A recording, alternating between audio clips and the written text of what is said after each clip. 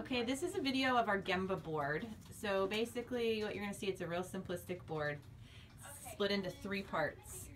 So one section is problems. So anytime there's a problem identified, the middle section here is check to see if the resolution works.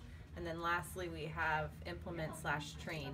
So we're going to leave it on the board until we've either videotaped our improvement and sent that out to everybody, or if it's a training issue, we've done a video training or a print screen training and got that out to everybody.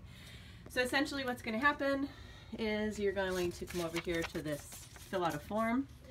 And these are our old forms. We already have these revised revision in the works. But basically, anytime there's a problem, you're going to fill out a red flag with your issue, your problem, and then what your resolution is going to be. And then that's going to go up here onto this board.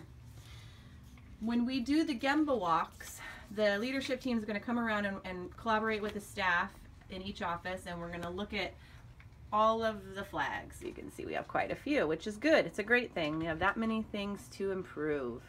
Once we decide upon the resolution, we're going to take it off here and we're going to move it over onto this section. So then, as part of the GEMBA walk, we are going to review the items that we have in the yellow section to see if they worked. If they did work, we're going to move it over here to the green section. And we don't take it off the green section again until we either have videotaped our improvement, because we want to document our improvements, or created a training or video training and gotten that out to the staff. Once that's done, you can take it off the board. So that is our GEMBA board.